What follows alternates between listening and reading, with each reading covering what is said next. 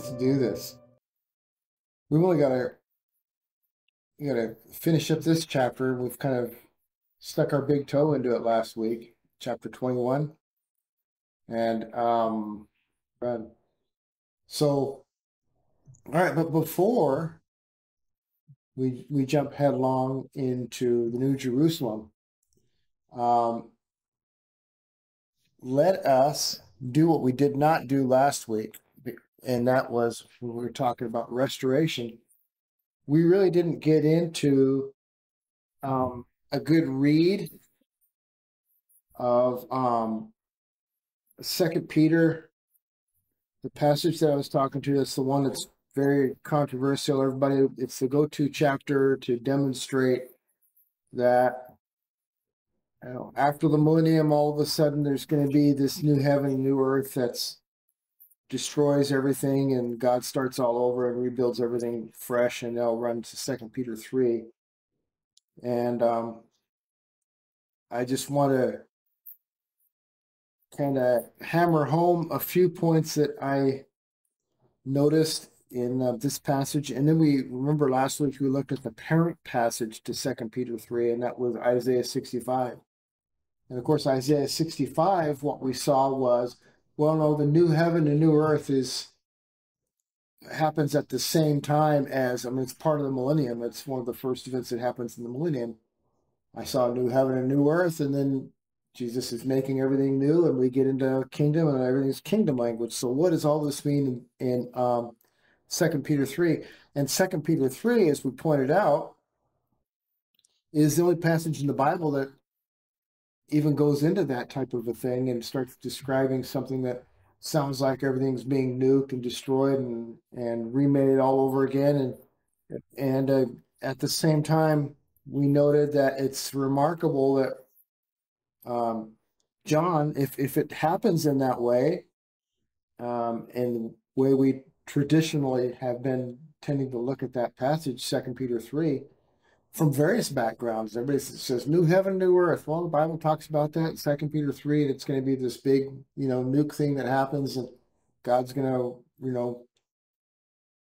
release all the atoms and cause them all to explode and whatever, and he's going to make everything all new again out of nothing, a whole cloth, as it were.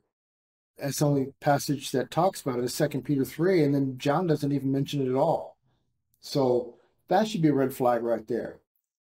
But the other thing to do too is that this kind of, for me, seals why it's so important in what we do with our hermeneutic, the way we interpret Scripture. We should always interpret Scripture with other Scripture, because the same author is the author of everything. And so regardless of who the writers are, as far as the men that God used to write the Scripture, the Holy Spirit wrote it all. So it should all agree with itself. And it's a principle called synthesis. It should all agree with each other. So if we find a passage that stands alone like this, then we say, okay, we should be looking at it and questioning, am I looking at this the right way? Maybe I need to revisit it. And that's exactly what, that's the process I began a few years ago. So 2 Peter 2, you could start with chapter 1, because I'm going to show a pattern here that Peter is getting into. And just generally. So he has his greeting and grace and peace in verse 2. Verse 3, he says, his divine power has given to us all things that pertain to life and goodness, life and godliness. We've been given everything through these. We may be partakers of the divine nature, so we get to be partakers of the divine nature, having escaped the corruption that is in the world through lust. And then he gets in talking about our faith and how we grow and persevere, and what our faith should look like, how it should be lived out in chapter 1. Then in verse 10, if you do these things, you'll never stumble. That's fascinating. And so then he gets into, jumps right into where some of the problems are that he is confronting in his letter. Before he even gets out of chapter 1, in verse 16, he says, for we did not follow cunningly devised fables, when we made known to you the power and coming of our Lord Jesus Christ, but were eyewitnesses of his majesty. In other words, he's saying, we were there. We apostles, we were there. For he received from God the Father honor and glory when such a voice came to him from excellent glory, this is my beloved Son, in whom I'm well pleased. And then chapter 2, and of course the chapter divisions aren't inspired. Some will argue that they are, but these came centuries later. But in chapter 2 is where we see he starts going into some of these destructive doctrines. And verse 4 says, for God did not spare the angels who sinned, but cast them to hell and delivered them to chains of darkness to be reserved for judgment. So he's getting into this judgment language now. And through all of chapter 3, he's getting into discussing, what's going to happen to these people and the nature, Sodom and Gomorrah and so forth is mentioned in here in verse 6. Verse 12 of chapter 2 says, but these, like natural brute beasts made to be caught and destroyed, speak evil of the thing they do not understand, and will utterly perish in their own corruption, and will receive the wages of unrighteousness as those who count it pleasure to carouse in the daytime. So he's going and talking about judgment of these people and the deceptions of false teachers he gets into along about verse 18. And so he is speaking in judgment, and verse 20 of chapter 2, for if they, after they escaped the pollutions of the world through the knowledge of the Savior Jesus Christ, they are again entangled in them and overcome, the latter end is worse for them than the beginning. So he's talking about all this judgment that's going to be happening. Verse 22, but it has happened to them according to the true proverb, a dog returns to his vomit, and a sow having washed to her wallowing in the mire. Then verse 3, beloved, I now write to you this second epistle, both of which I stir up your hearts and minds by way of reminder, that you may be mindful of the words which were spoken before by the holy prophets. So he's adjuring them of some of these cautions that he's spoken to them before. And then he talked in verse 7, he's saying, but the heavens and the earth, which are now preserved by the same word, are reserved for fire until the day of judgment and perdition of ungodly men. But beloved, do not forget this one thing, that with the Lord 1 day is as 1,000 years, and 1,000 years is as 1 day. The Lord's not slack concerning his promise. In other words, it's not like he's going to forget. Whether it's 1 day or 1,000 days, it's all the same to God. He exists outside of time. He lives in eternity. So then we get into the famous passage in verse 10 of chapter 3. But the day of the Lord will come as a thief in the night, in which the heavens will pass away with a great noise, and the elements will melt with fervent heat. Both the earth and the works that are in it will be burned up. So here we get to this provocative passage. Now, the day of the Lord is when? We've discussed this numerous times. Don't be afraid to speak up, even if you feel like you're going to be wrong. The day of the Lord, it's a phrase that we see often in the Old Testament, and we see it speaking broadly and generally of a number of events that we can pin down to the entire tribulation period, that entire week, reaching its pinnacle in the second coming, the day of the Lord, when he judges the nations. And that is also where we identify this whole period there is the Lord will come as a thief.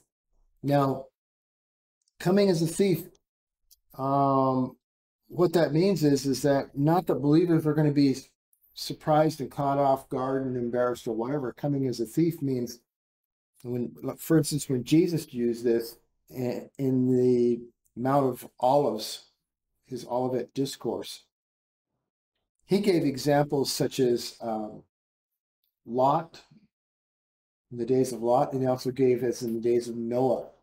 And so who are the ones that the day came as a thief to? The day didn't come as a thief, didn't catch Noah off guard and his family, especially after all those animals started loading up into the ark, right? That's pretty much a clue that, oh, I think, time's getting short here.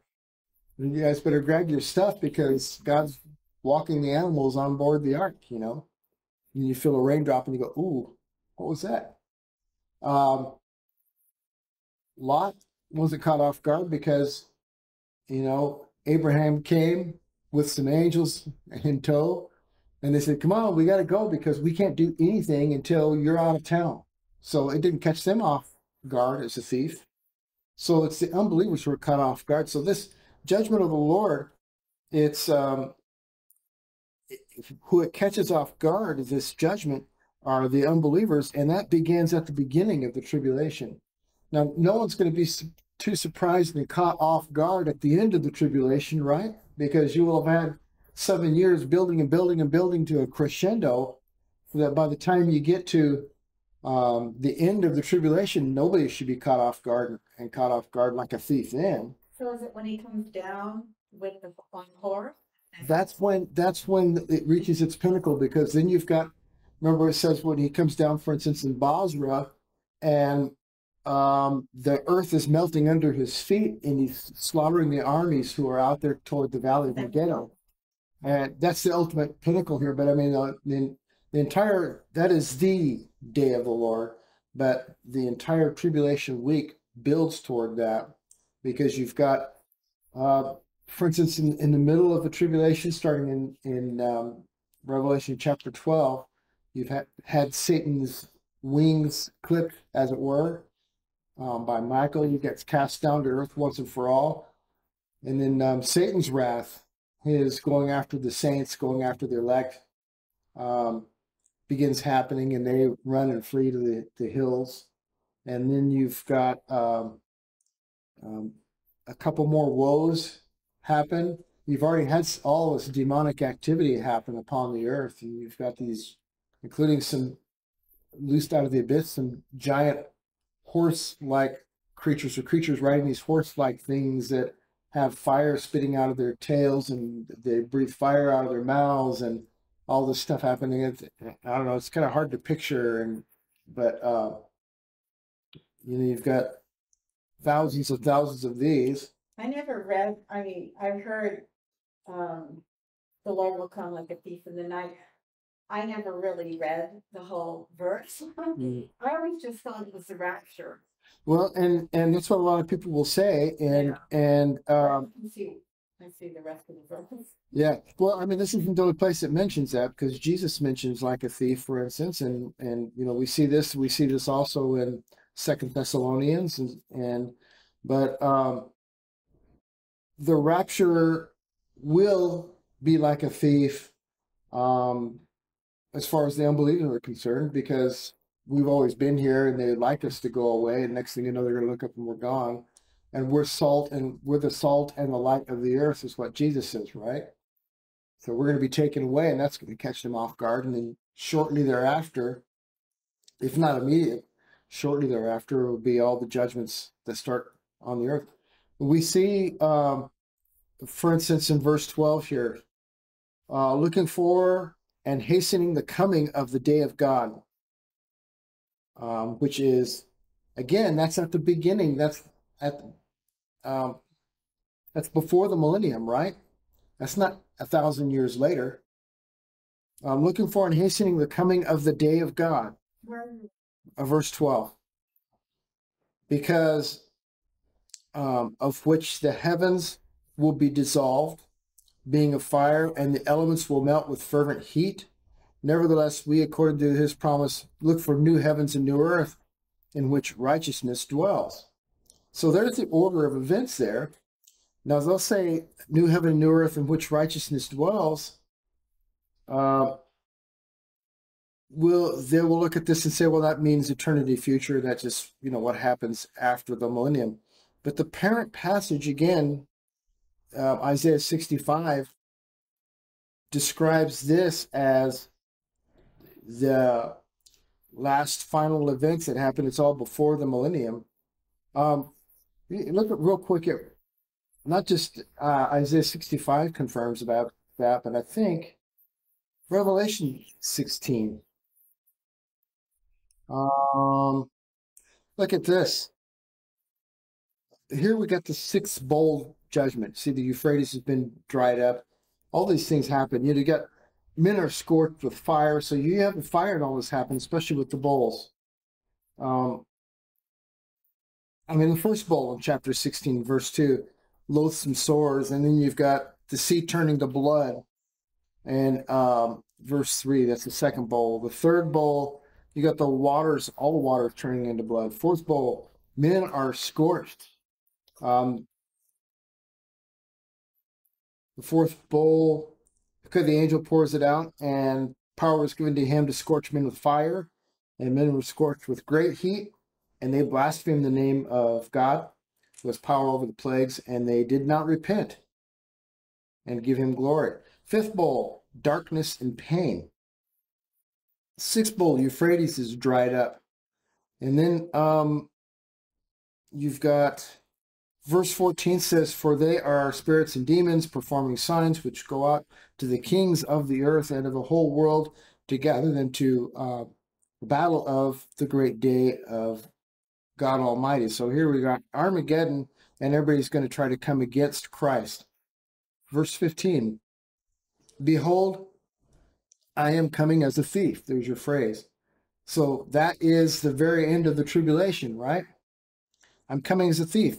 Blessed is he who watches and keeps his garments, lest he walk naked and they see his shame. And they gathered them together to the place called in Hebrew Armageddon. So that's when this happens. So 2 Peter 3, where he comes like a thief, the day of the Lord coming like a thief, is the end of, that's an Armageddon in the tribulation. That's not 1,000 years later at the end of the millennium.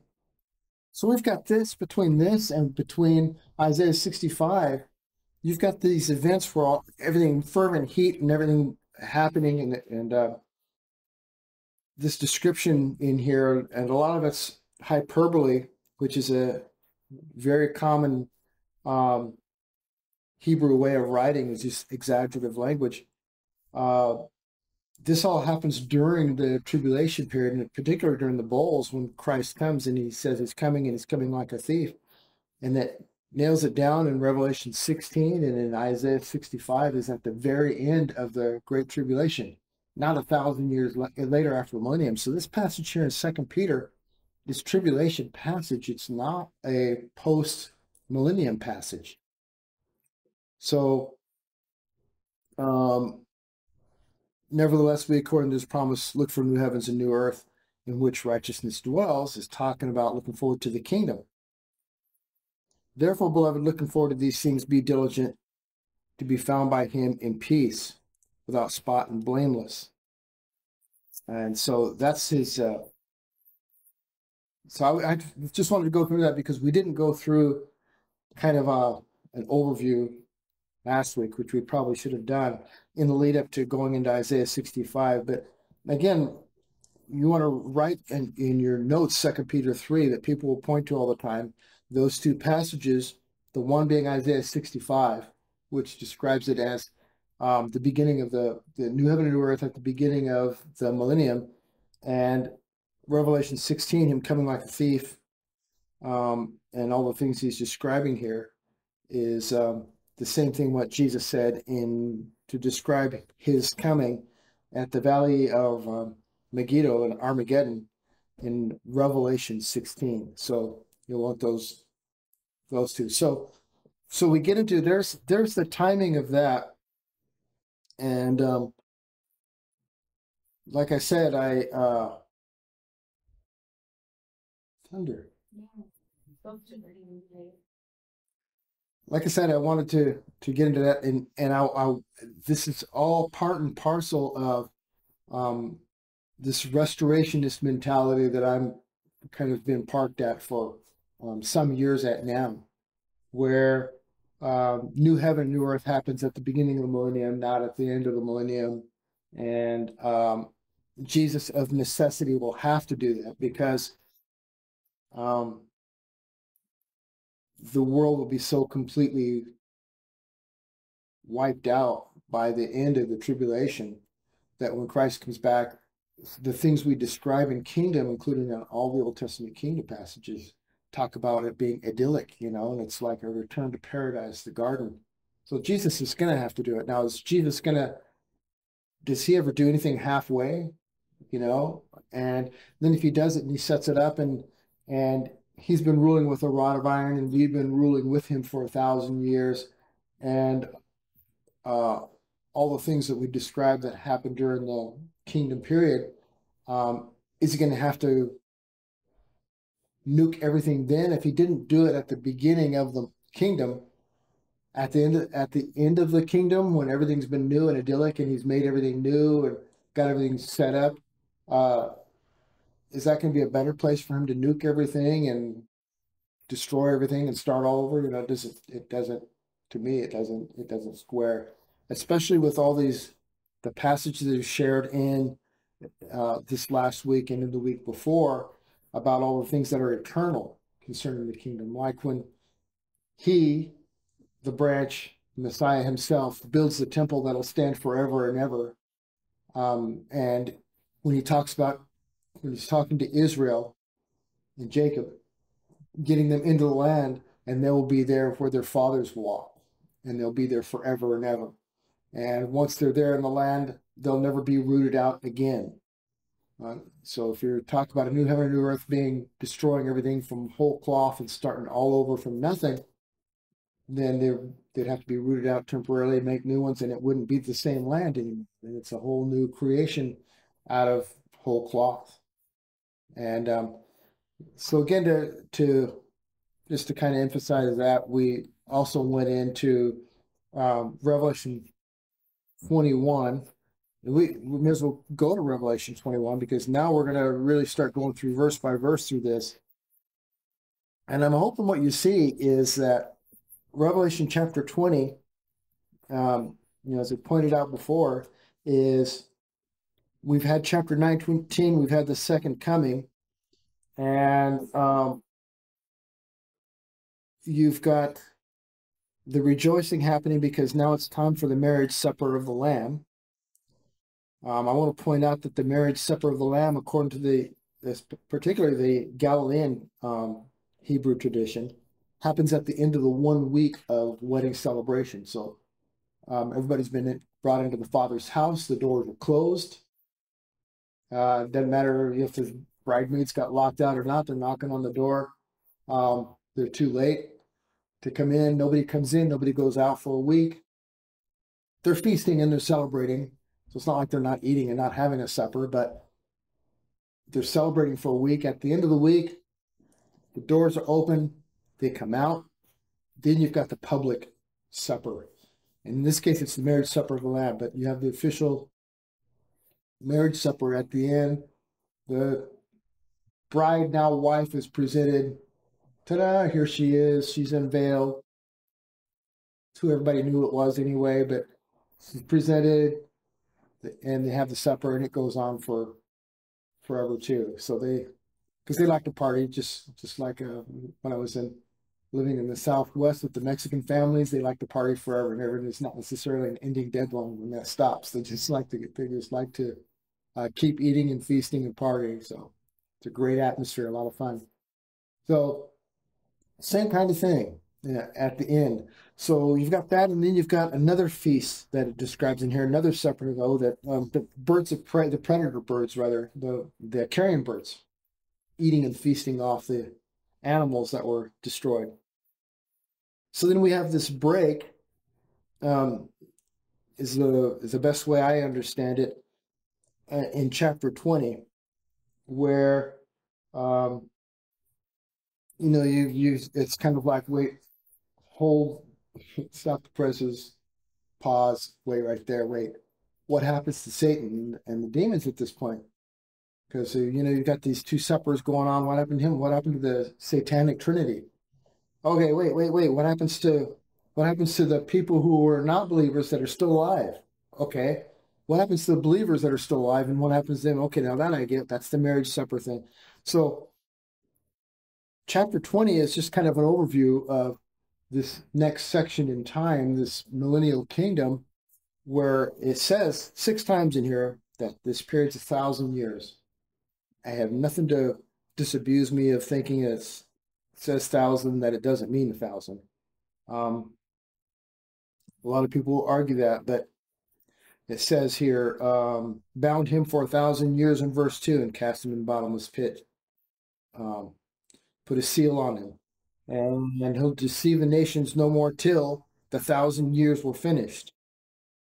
Then after these things, he'll be released for a little while. So all of a sudden there, we jump to the very end of the 1,000 years, and you get a description of what happens there. And I saw thrones, and they that sat upon them, and judgment was committed to them. Then I saw the souls of those who'd been beheaded for their witness to Jesus and for the word of God. So this all, we know that this beheading and stuff really happens, ramps up pretty good in during the tribulation period. And to verify that this is the period they're talking about, who are the ones who were beheaded, and what was their witness about? Who had not, let's see here, verse 5, verse 4, who had not worshipped the beast or his image, and had not received the mark on their forehead. So it's a very specific set of martyrs that it's talking about. So it's not talking about people all through time and martyrs all through time. We've had that, but here he's answering the question that's going to be in the back of people's minds. He's trying to anticipate that, and that is, well, wait a minute, what about all those believers, the saints who died during this 1-week tribulation period, and they didn't take the mark of the beast or anything, or on the foreheads or on their hands? And he's talking about them. They're the ones on these thrones, and the rest of the dead, the unbelievers, did not live again until the 1,000 years are finished. Now, what happens at the end of the 1,000 years? Then he gets into, eventually here in the chapter, he gets into the great white throne judgment. So verse 11 here, he's talking about the great white throne judgment, and that's where the second resurrection, which is not the good, happy resurrection, and that's the one where people are resurrected and judged by God, and death and Hades, everything is thrown into the lake of fire. So you got this picture here, and to show again that chapter 20 doesn't seem to make sense to me as a chronology, going from chapter 19 strictly. You don't have to look at it more as a parenthetical. You can look at it as a parallel. Chapter 20 is a parallel chapter. So you've got leading up to this, you've got chapter 19, and then getting up to chapter 19, you can look at it as a parallel, a split, if you will. So chapter 20 describes kind of an overview of what's happening during the millennium. Chapter 21 kind of picks up the narrative and gets more specific on some details, specifically about the second coming and the church, because everything's been, for all this time here, he's addressed church at the very beginning of the book, and we had the 7 churches. Church is gone and it's not on the earth. Well, what happened to all those people? What happened to all that? So it's kind of a continuation in chapter 20 in that way, because he addressed the saints, the martyrs, saints who lived through the tribulation and go on in and get to go into the kingdom. But then he also addresses saints who were killed and they died during the tribulation. Wait a minute, what about the saints before that? Okay, so then we get to chapter 21. Chapter 21 says what? Now, I saw it. I noticed he's not saying then I saw, as in like a next order of events. So chapter 21, now I saw a new heaven and new earth, for the first heaven and the first earth had passed away. The prototypes. Also, there was no more sea. Then I, John, saw the holy city, New Jerusalem, coming down out of heaven from God, prepared how? Prepared as a bride adorned for her husband. And I heard a voice, a loud voice from heaven saying, behold, the tabernacle of God, in other words, the dwelling of God, is with men, and he will dwell with them, and they shall be his people. God himself will be with them and be their God. Now, does that happen after the kingdom? Or does God dwell on the earth during the kingdom? Well, during. So we see the New Jerusalem coming down at the beginning, because that is where the church returns with Christ. So we're not up there waiting, hanging around in heaven for 1,000 years. We return with him, right? And then what happens? He says, in describing them, he says in verse 4, and God will wipe away every tear from their eyes. There shall be no more death, nor sorrow, nor crying. There shall be no more pain, for the former things have passed away. That's an awesome thing. I think that we're all looking forward to, right? Is we've been waiting and anticipating for so long this time when everything that's been wrong in the world and all of creation has been set right. Everything's corrected. Everything was, I won't say as God intended, because he intended everything to happen just the way it's happening now. And I think that's when we as Christians say we want justice, that's what we're not looking for other people to, I don't want God for other people per se, you know, but that's what we're looking for, what we're longing for, is everything to be right the way that God is right. Yeah, everything, yeah. And so that with all the evil and sin and you know, for me, it's not just sin going on in the world and with other people and things I'm tired of seeing, but it's my own sin too. You know, every time it raises its head, I'm tired of it. You know, and I'm tired of that struggle. I don't want to sin anymore. I don't want to have any of those issues anymore. And so I'm waiting for all those things to pass away. I'm waiting for Christ to establish his kingdom and for our part in it. And we're going to be dwelling in New Jerusalem. So then this is key, what's happening here. And this describes further the reason why you don't need a remaking of things at the end of the millennium and nuking everything. Verse 5 says, and he who is seated on the throne said, first of all, who's seated on the throne? We just saw a bunch of people with crowns seated on thrones, right?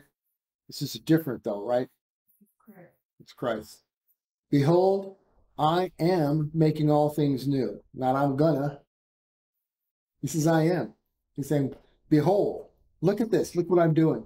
Because he's already put his foot down on the Mount of Olives, right? And now we got fresh water gushing out, and the description comes especially from the Old Testament. We got all this healing water flooding out and going into the seas, the oceans of the earth. He also said, write this down. In other words, mark this. Be aware of this. It's as good as done. For these words are trustworthy and true. And he said to me, it is done. It's a done deal. Why is that? Because sovereign God is saying, I am the Alpha and the Omega, the beginning and the end. To the thirsty, I will give from the spring of water of life without payment. God is speaking. The one who conquers will have this heritage, and I will be his God, and he will be my son. But as for the cowardly, the faithless, detestable, as for the murderers and sexually immoral, sorcerers, idolaters, and all the liars, their portion will, like it hasn't happened yet, be in the lake that burns with fire and sulfur, which is the second death. So we've had, as I pointed out ad nauseum, chapter 20, you've already had the great white throne judgment. So where do you get this cowardly, faithless, detestable, murderous, sexually immoral, sorcerers, idolaters, and all these liars from? Well, because chapter 20 and 21 are really kind of parallel chapters, I guess we could call it that if you prefer. Chapter 20 is looking at an overview of the entire 1,000 years. Revelation 21 picks up what you might see from the earth, the narrative from the earth, where you've had the second coming. Christ comes down on the white horse, we with him. New Jerusalem is coming down, and we've got the marriage supper of the Lamb happening, and Jesus is making all things new. So what you've got is you've got the bride announced, chapter 19. It says, let us rejoice and exult and give him the glory, for the marriage of the Lamb has come, and his bride has made herself ready. It was granted to her to clothe herself with fine linen, bright and pure. For the fine linen is the righteous deeds of the saints. That's in chapter 19. Then you got in chapter 21, the bride is introduced.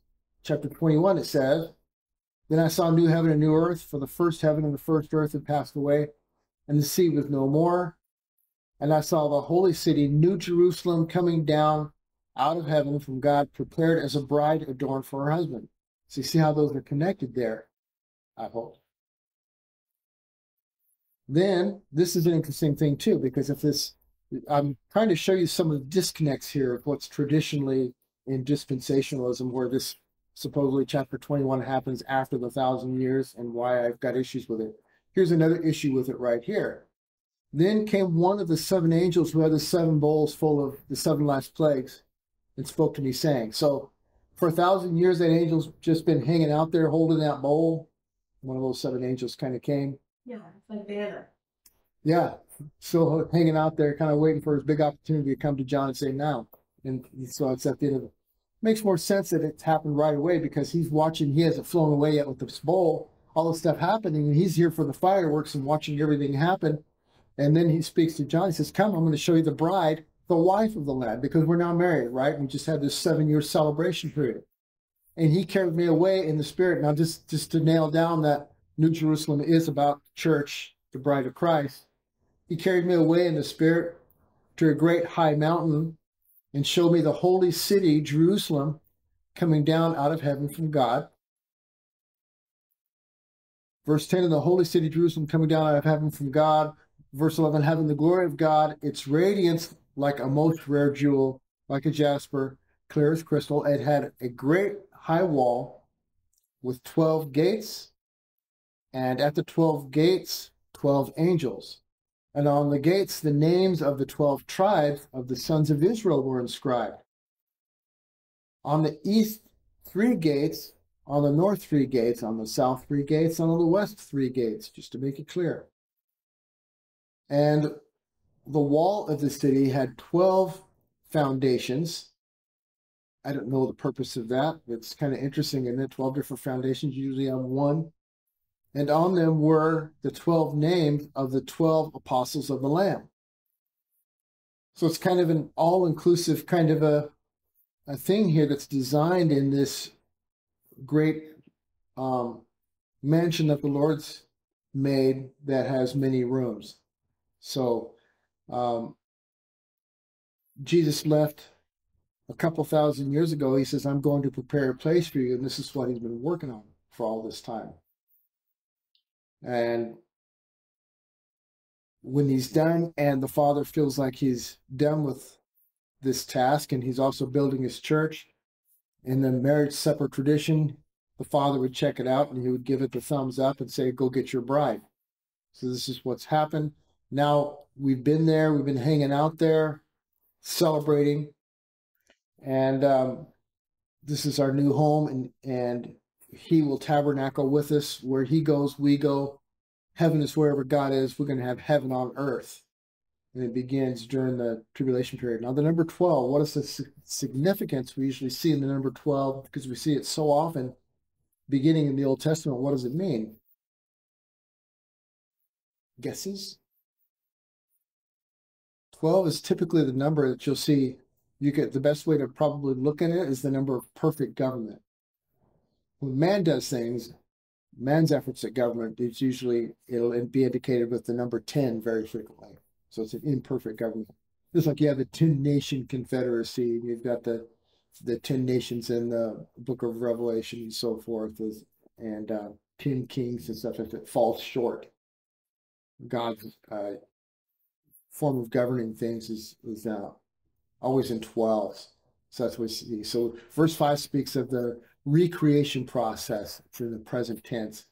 Now, verse 6 ties this to the beginning of the millennium, giving the spring water of life. It's pending. Verse 7 speaks of the things as a heritage. Future would be will, not has. So has to do with the heritage, not as completed as would be the case after the great white throne judgment. And then verse 8 also speaks of future tense, like a pre-great white throne judgment. So we haven't gotten to the great white throne judgment yet, as of chapter 21, this passage here that we're at. We're not there because you still have the these liars and thieves and all the other sinners there. And then verse 15, and the one who spoke with me had a measuring rod of gold to measure the city and its gates and walls. The city lies foursquare. Its length is the same as its width. And he measured the city with his rod, 12,000 stadia. Its length and width and height are equal. He also measured its wall, 144 cubits by human measurement, which is also an angel's measurement. So that means angels and humans are roughly the same size usually, I guess, right? It's the same measurement.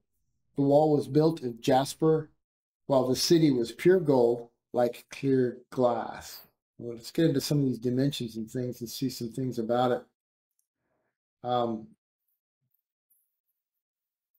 The foundations of the wall of the city were adorned with every kind of jewel.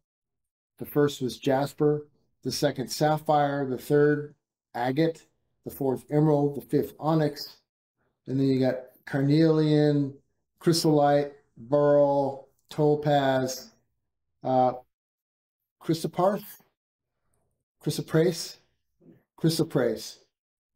jacinth, amethyst, and the 12 gates were 12 pearls. Each of the gates were made of a single pearl. How would you like to see the animal that made that? And there's a big oyster. and more. And the street of the city was pure gold, like transparent glass. Like I said, a lot of times when you hear about heaven, people will go to this verse. This would be a famous go-to verse, but this is specifically New Jerusalem coming down out of heaven and coming down out of heaven, and not what's heaven now, where God the Father is dwelling and Jesus sitting at the right hand of the Father and all of that. So these verses get mixed and mingled very often, but it's very specifically particular to New Jerusalem. A lot of people will go through a lot of gymnastics to try to point out what the symbolism is of the onyx and the beryl and carnelian and all of these and the topaz. And, you're welcome to it. Do your best with it. A lot of people have done it over the years, and they don't all agree. It could be too that I'm sure there's some meaning behind it, but it could just be too that God likes to create beauty, and he thought they were beautiful, and so he put them in there because they're beautiful. I don't know if there's a particular order and a reason why he does it the way he does. I don't think he does anything accidentally, but I just come to the conclusion that he does it because he wants it to be beautiful and as beautiful as it could possibly be, and so he did it that way. But if you ever find anything that's coherent and makes sense and tie all these passages going all the way back to the Old Testament to all these different stones, you let me know. We do see a lot of the stones the same as what the plates are on the front of what the priests wore in the temple. But each one was assigned to a different tribe, for instance. So have fun with that. Do with that as you will. For instance, the jasper. It's clear it's associated with Pisces. God set those things in order, the Mazzaroth, for a reason, to glorify himself, but it's also associated with Simeon. The sapphire is blue. You will find that in Ezekiel or Exodus 24:10, the foundation of God. Moffat says that it's blue as well. Pliny, opaque with gold specks, and Petrie agrees. And so it's associated with Aquarius and Reuben. Chalcedony, it's supposed to be greenish. Robertson says it's a green silicate of copper associated with Capricorn and Naphtali. The emerald, of course, is green. It's associated with Sagittarius and Asher. Sardonyx is red. Robertson says it's white with layers of red associated with Scorpio and Dan. Dan is one who's cursed, by the way. Sorry, Scorpios. Not that we believe horoscope anyway. But, Yeah, why is that in there? well, because those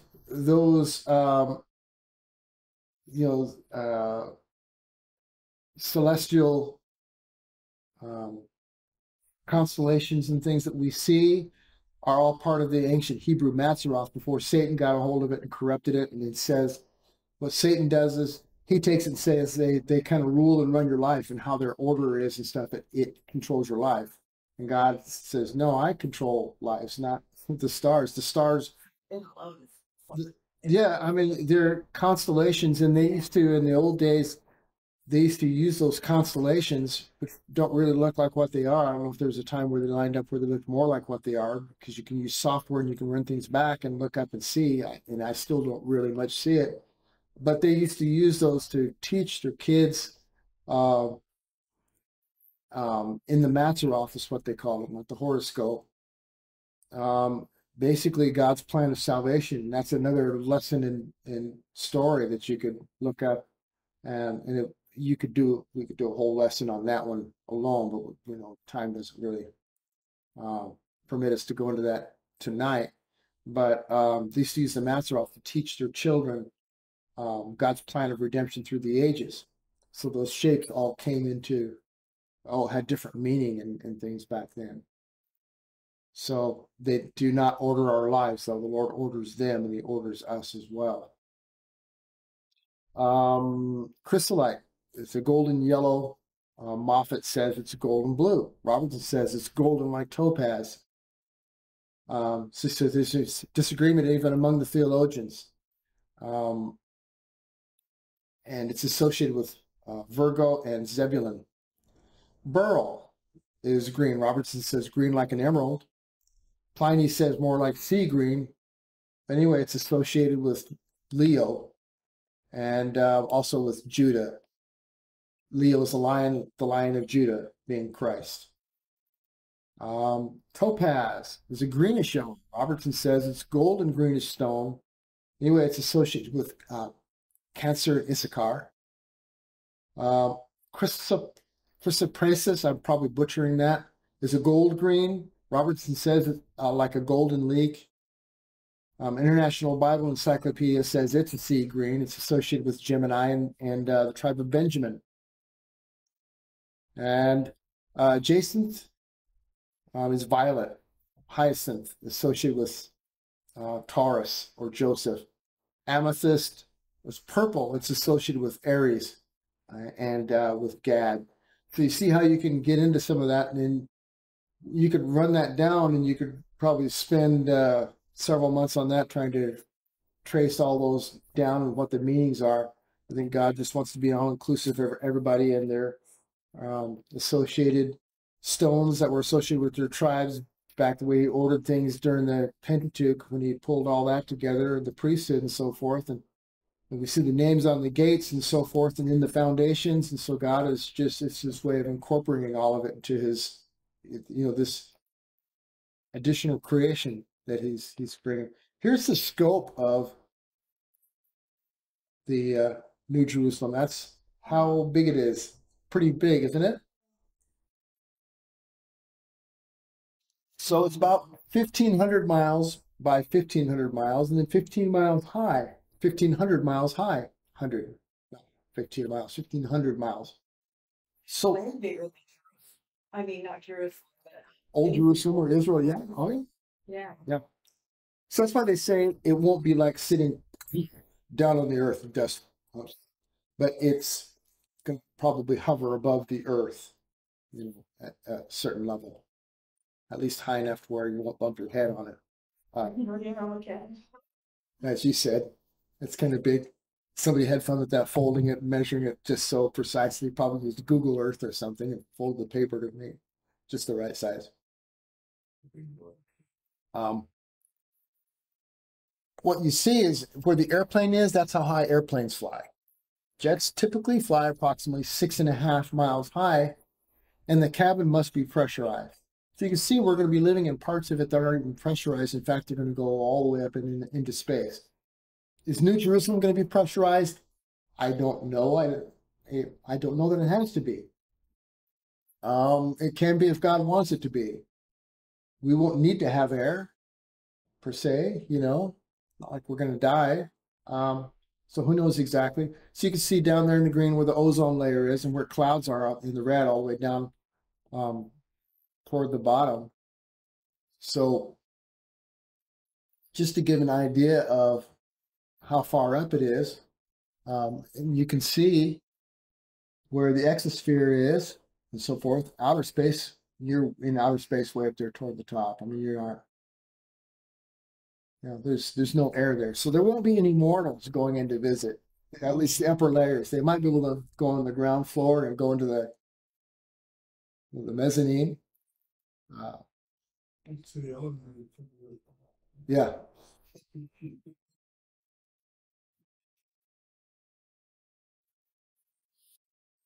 Really, really big. That's how big it is next to where outer space starts. See that red line is the very top over there on the left. So you can see the upper half is entirely up in outer space. And that's if you had it pretty much sitting on the ground.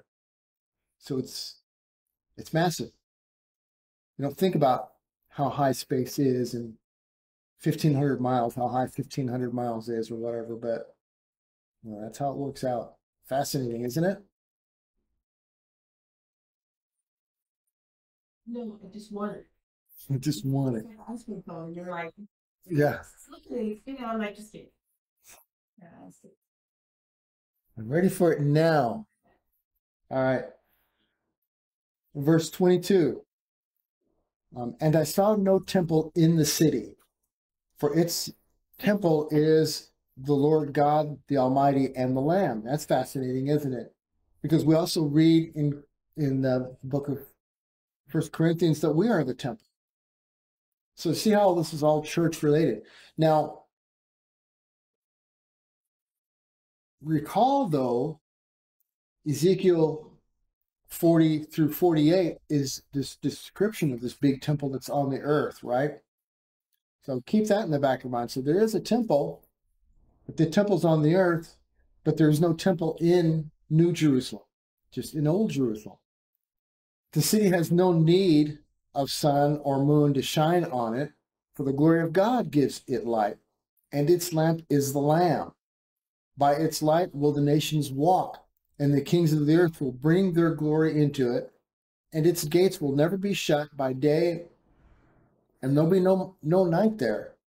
They will bring into it the glory and honor of the nations, but nothing unclean will ever enter into it, nor anyone who does what is detestable or false, but only those who are written in the Lamb's book of life. Now, this all, again, I want to emphasize, reads more like during the millennium and not after the millennium, because none of that stuff can happen and no people can. After the millennium, everybody's going to be immortal, glorified bodies. And everybody else is already in hell by then, right? So just to put yet one more nail in that coffin of that teaching that all this happens after the millennium. The Old Jerusalem has a temple, Ezekiel 40 to 44, like known before. But that's also described as, see, here's Solomon's temple, the way it was laid out kind of differently. Here's Ezekiel's temple. And as you can see, it's laid out really differently. there are verses there and the key on the right-hand side that tell you what chapter these things are described in, and they've gone to great lengths to look at this and to plot it all out. Here's the size comparisons of the various temples. The big brown one on the left-hand side is Ezekiel's temple. There's never been anything of that scope, that size. It's completely different. And it's going to be different, too, from what happens during the tribulation. The question invariably comes up, well, what do we need temple for? Will God sanctify the temple? We've discussed this a little bit before. Will there be sacrifices, those kinds of things? We do read when you're reading in Ezekiel, we do read of sacrifices. And people say, well, what do we need sacrifices for? Isn't that blasphemous because Jesus is the final sacrifice? He's the Lamb of God. Well, Jesus was, it says, I think it's in Colossians, that Christ died before the foundations of the earth. In other words, the commitment toward that all happened before the foundations of the earth. So there's been that commitment to the Lamb of God, the Messiah, being the sacrifice from the very beginning of time. So why did God institute animal sacrifices in the first place? Well, it was all a type to point to Christ. Ezekiel's temple will point to Christ as well, but it's pointing backwards. So it's all to memorialize, and that's what they mean by a memorial temple and memorial sacrifices. We do see this in here, and it's all to point toward Messiah and the amount of blood spilled and the cost that it took. We're going to have a whole generation come up during the millennium who's not familiar with everything that the Messiah went through. So everybody has to be taught the same way. Right now we've got scripture, but this is the time when it's going to be not just scripture, but it's going to be live action. It's going to be the real deal happening. The location is, from what I understand, this is too large in scope to fit on top of the so-called Temple Mount, but as we've discussed before, the earlier temples were not in the Temple Mount anyway. The instructions going to Solomon was in the city of David. The city of David is a quarter mile south of the Temple Mount, even still. So that was a Roman garrison on top of the Temple Mount. And part of the way we know that is because the structure's still there, and people still go and they pray to that wall, and they bow to that wall, and they step prayers into that wall. But what did Jesus say when he went and visited? He says, not one stone would be left on top of another. The whole complex would be brought down. And you still have the original cobblestones on the ground. What we read about history is that when the temple during Christ's time in 70 AD was destroyed, all the stones were cast down. The Romans took their spears and they pried up all the stones to get at the gold that melted and went down into the stone. That matches City of David. That does not match what we see on top of the Temple Mount. So it doesn't matter if they do build a third temple during the tribulation on top of the Temple Mount. That one's going to be desecrated by the Antichrist, by the way. We see where that happens, right? Chapter 13, where the false prophet builds an image and puts it in there. So, and that begins from there to chapter 22, which we will get into next time, and that will close out the entire book. But any questions about Revelation chapter 21, the timing of all of this? Did I assuage any doubts that all this stuff happens during the millennium and not after the millennium? Do you still have questions and doubts that we can answer or discuss? When you talk about restorations and how it's really just a renewing, it doesn't really explain the passages in Second Peter and Revelation where it says the first, second, and the first are passed away, or they're burnt up with intense heat. So I don't know. It's the only part I'm confused with. Yeah. Well, the passed away. If I guess you could look up passed away and see if there's anything particular in that, but the language is very similar to where was described of the flood, Going because in the flood it was talking in similar terms of where it was destruction. The earth was destroyed. So was the earth completely destroyed, or was it restored after the flood? Because if the earth was completely, after the flood, was completely remade new, then we're on the second heaven, or we're on the second earth right now. But what we got in Revelation is we got the first earth. It's the same argument that I would use too for saying that, well, was there a gap theory where there was an earlier earth or whatever, and but people will go into that, and a lot of people. points to where it isn't so much as the elements burned up on the tree. Yeah. And so Well, but it's a little bit. it is. But what's problematic too is you still have the issues of you're going to dwell where your fathers, you're going to walk where your fathers walked forever and ever. And the temple's going to be there forever and ever.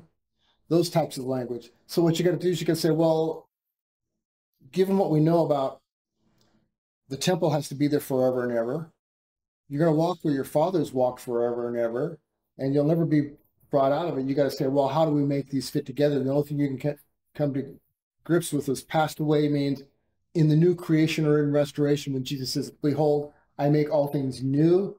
It doesn't mean he's got to destroy, nuke everything to make it new, because the word new, again, is the same version of new. It's the same word new that has to do with our new heart, or we're a new creation. God didn't have to completely nuke us in a fervent heat and then remake us to make us new or whole. So that's that kind of a thing. So that's why I said the only conclusion I can come to then with 2 Peter 3, if you have the heavens rolled up like a scroll, do have a description of that in Revelation, but where is it? Way up there in chapter 6. And it uses the same type of language. Well, did the heavens roll up like a scroll and completely go away or whatever? No, because you can't. How long can you breathe without air? So if that happened in Revelation 6, I think that's the kickoff before wrath started. And then what Peter's describing is that whole period of tribulation. You do have as heavens just rolled up like a scroll, and you also have the fervent heat described.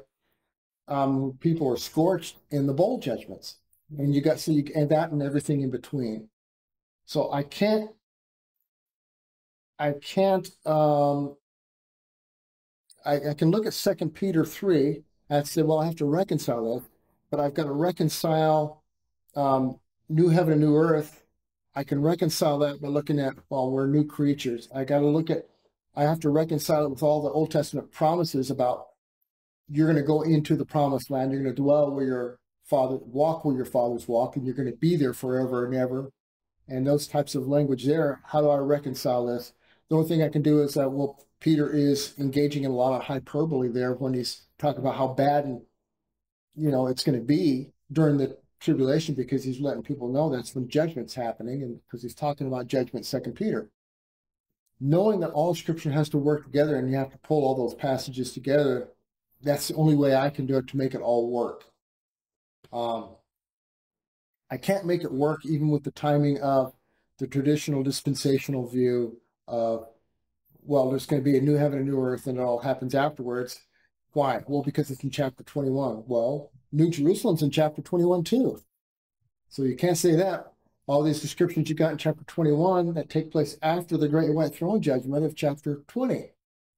So you can't stick a pen in chapter 20 and say, well, that's great white throne judgment. That's the end of everything. Then we go into eternity future. Then I saw a new heaven and a new earth. Okay, now we're talking about the future after the millennium.